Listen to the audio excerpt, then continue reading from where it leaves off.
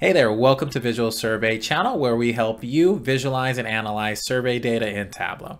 Now, VizualSurvey is a self-service software that helps you analyze, visualize, and create amazing dashboards, reports, and interactive presentations in Tableau very quickly and easily without any experience required. Now, if you're interested in learning more about our software, you can visit us at VizualSurvey.com. Now, in this video, we're going to be talking about how to analyze market research data, specifically multiple choice questions. Now, multiple choice questions usually get people messed up a little bit because you have that thing where you have to count distinct respondents in order to get the correct count, because one person can answer the question more than once, and that will mess up if you're trying to count rows. Now in this video, we're going to show you 3 different ways to visualize this multiple choice questions and 3 different charts, then also talk about the caveat of how to get the correct percent of total when using Tableau. So if you end up liking this video, please subscribe and like this video, because we're going to be creating a lot of more videos around how to analyze and visualize survey data and create some cool dashboards. Now, if you would like to follow along, there is a dashboard template that you can download using the link below, so that we can start at the same point and create these charts together. Now, the data that is in the dashboard template that you will be downloading has already been ran through VizualSurvey, so you'll notice it's in a very nice, clean format, already structured perfectly, and it's not in that kind of wild west format that you get out of survey platforms. So we will be working with already cleaned and transformed data. As you see, it will make things a lot easier. All right, let's go ahead and jump into the video. I'll see you there.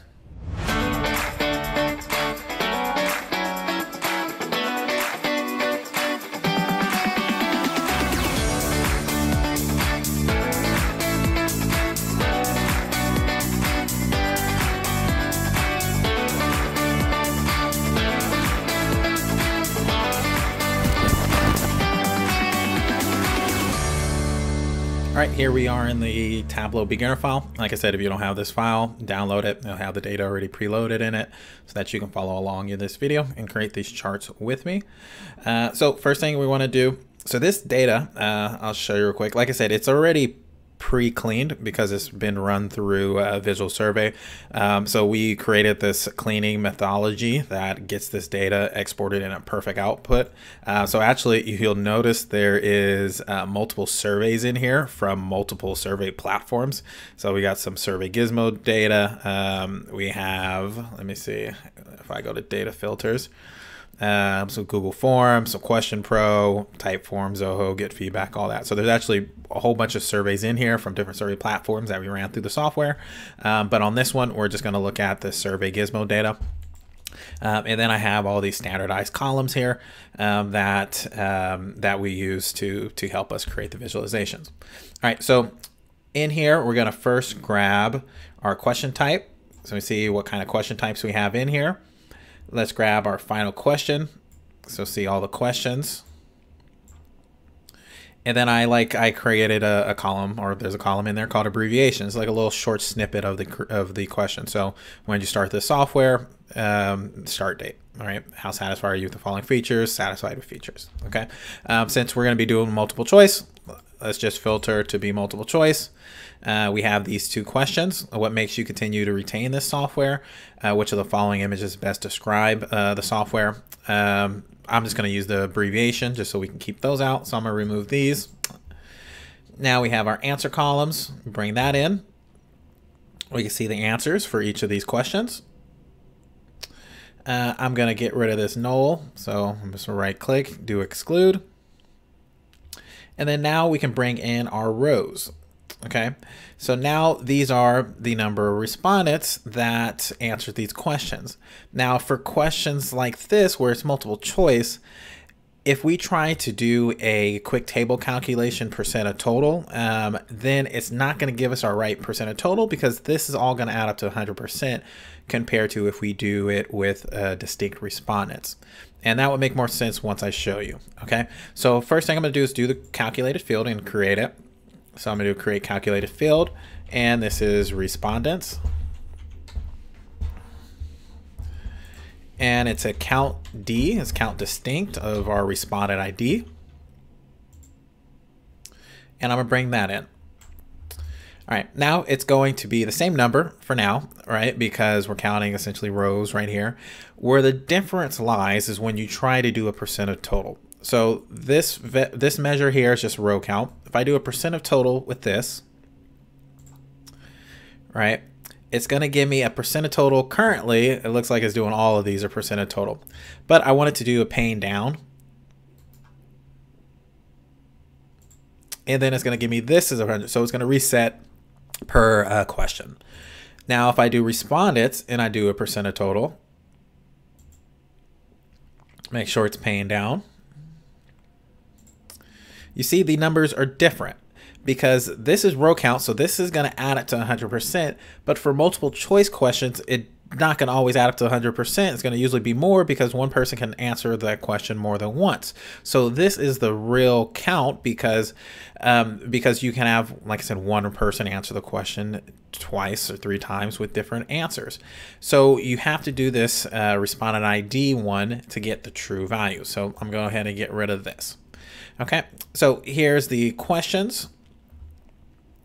Here is the answer columns. Here's the percent of totals. Another thing I like doing is bringing out my abbreviation as a quick filter. So I'm gonna right click, show filters. All my abbreviations for all my surveys or for all the questions are right here. I want to do only relevant values. And I'm also going to make this radio. All right, so that I can pick between my 2 questions. All right, and I'm going to call this my data table. All right, so now we got the basis done. Now this is the important part. Now from here we do the chart building. So I'm just going to right click this tab and I'm going to do a bar chart for this one. All right, everybody loves bar charts. Bar charts are the most popular thing in Tableau because they're really the most powerful. So what I'm going to do is I'm going to get rid of abbreviation. In my title, I'm going to double click here. And you can insert your abbreviation here. So it shows up at the top. So when you're changing your abbreviation, your questions, you can see that abbreviation at the top. You also put your final question text there if you want. You just grab your final question text, put it in like the tooltip so it's somewhere on the view, and then you'll have the option to do it there. Let's just go ahead and do it for fun just to kind of show you. So you go there, bring it in, and instead we can do the final question. Put one or the other in there, doesn't really matter. And then the question will go across. All right, so now I want to convert this to a bar chart. All right, I want to see my percent of total. So I'm going to hold control, bring this into the labels.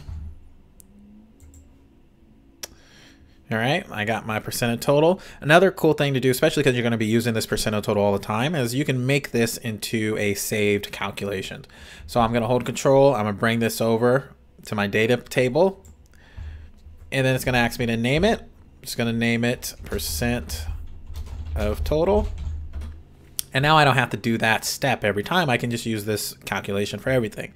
Also, you can do a default property and save the formatting as something different. So I'm going to right click, default properties, number formatting, and I'm going to do decimal with no decimal place, or percentage with no decimal place. Okay.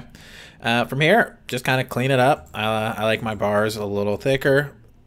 We're going to maybe pick a color for it. I don't like the grid line, so you can right click format. We go to lines, we go to columns, we get rid of the grid lines. All right, we can get rid of this answer column thing here. And you see we got this question and this question. We can sort both and you have your bar chart, right? And this would be your bar chart for all your multiple choice type questions. Calculations all the same. You just use the same bar chart over and over again for all of them. You had 50 multiple choice questions. They'll all be listed here and you can go through all 50 of them. All right, so this is one way you can visualize multiple choice, which is probably the most common. Another way, let's go ahead and I'm gonna duplicate this, just kind of just save me a little time. Another way is a donut chart or a pie chart, either one. I like donuts So I do a donut chart, you know, kind of, I guess pie charts are kind of going out of style, but if you put a blank circle on top of it, it looks cool. So we're going to go with a donut chart. I'm going to just kind of take everything off so that I can kind of create this from scratch. A donut chart is kind of like an intermediate chart type. It's not in the show me, but it's really easy to make. I'm going to show you how to make it. It's pretty simple, but you just double click in here and you're going to type in min1 like that. And essentially I'm doing this just to create two axes because I'm going to make a pie chart at the top, make just a circle at the bottom, and then I'm going to do a dual axis to put it on top to make it look like a donut chart. It's not really a donut chart in Tableau, but it looks just like it. I'm going to hold Control and click and drag this over so that there's two axes.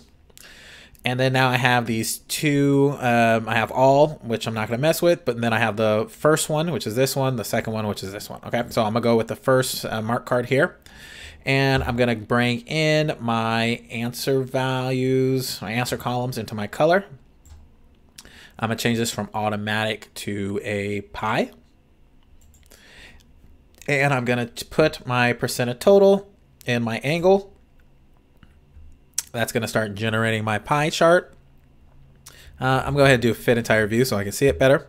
So at the top, I got my pie chart going. All right, I'm going to change my colors. So I don't like those colors. I'm going to go with VizualSurvey's color palette. All right, so I got the colors there. You can then do some transparency if you like. You can add some borders. I'm going to add some labels. So I'm going to make sure you hold Control because Control duplicates the pillar, or else you're going to mess up and move it. Hold Control, put that in the labels. All right, so we got pretty much the top done. Now the bottom is you just do a circle.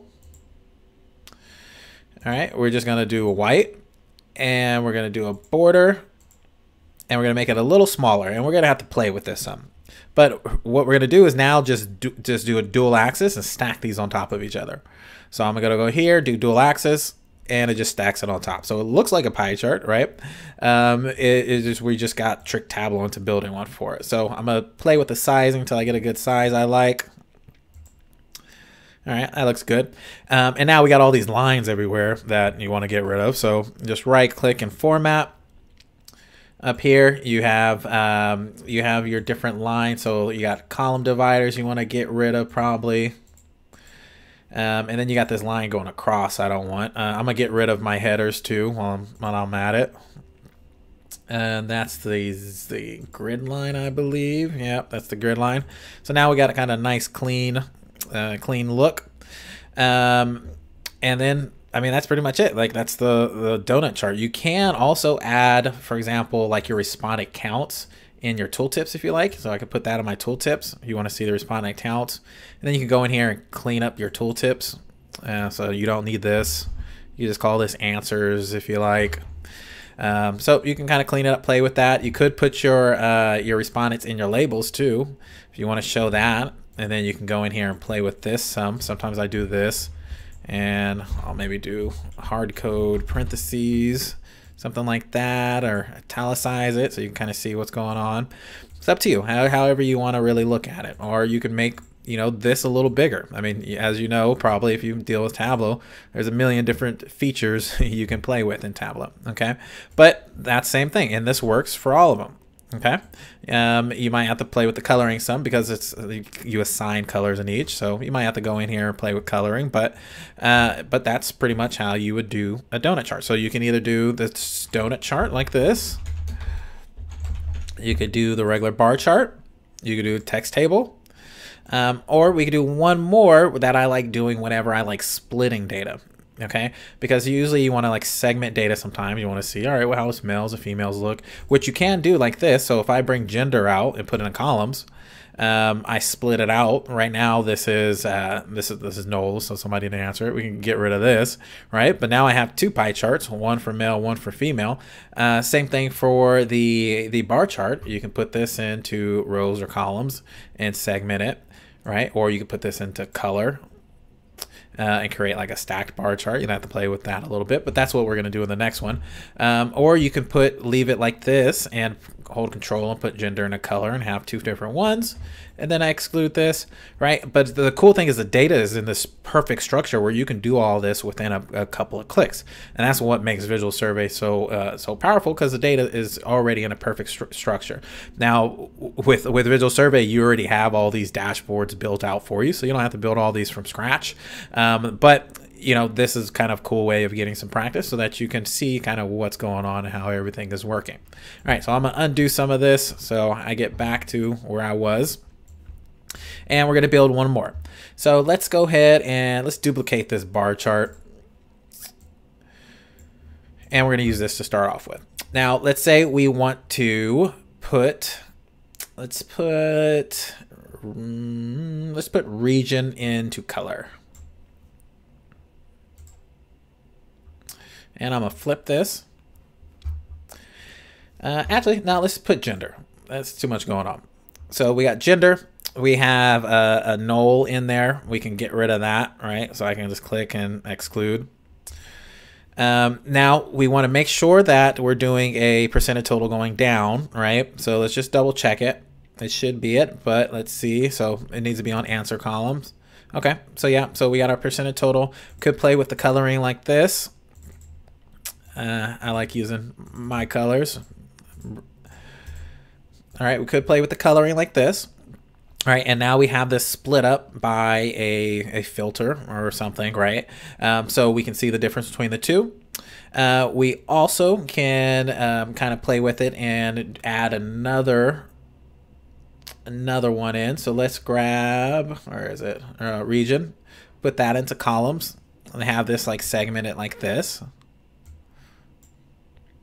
And actually region is age, so let's go ahead and change that to age. And we can have it segmented out like that. Okay, and then you can kind of see the difference between all the ones. Now I'd probably change the coloring a little bit and or, you know, maybe fit it so it's a little better. Got to get rid of this null here.